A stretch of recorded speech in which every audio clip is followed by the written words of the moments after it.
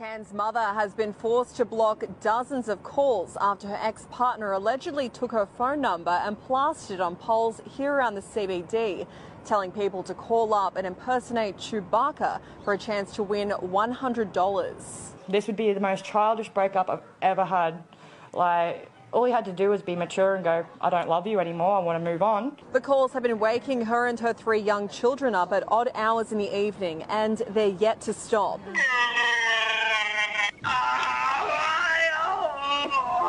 I won $500. Well, I'm getting phone calls at really strange hours of the night, about 1 o'clock till 4 o'clock. Forced to call back the wannabe Wookiees and tear down the posters.